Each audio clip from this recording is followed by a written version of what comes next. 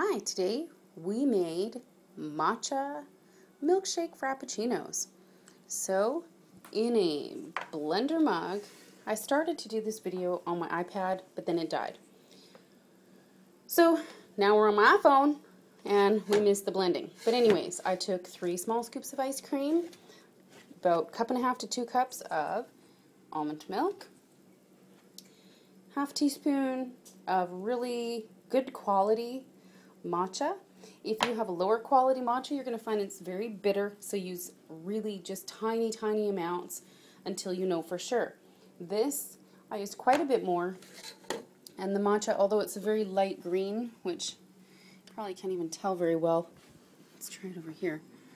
Nah, you can't really see the green on the screen, but it is very sweet and lovely. We added a scoop of ice, half a teaspoon of honey powder, which is agave powder, and I had previously made some tapioca pearls. And here, if you would show us your beverage,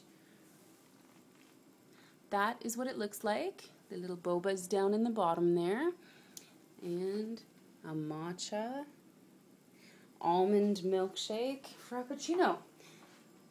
Let us see the taste test. It's good. You know I'm not going to complain about anything with matcha or boba. And if they've seen any video I'm in, they know that. Out of 10, what would you give it?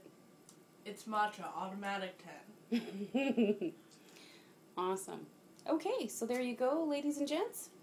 Enjoy your Starbucks version frappuccino boba pearl matcha drink, and have a great new year.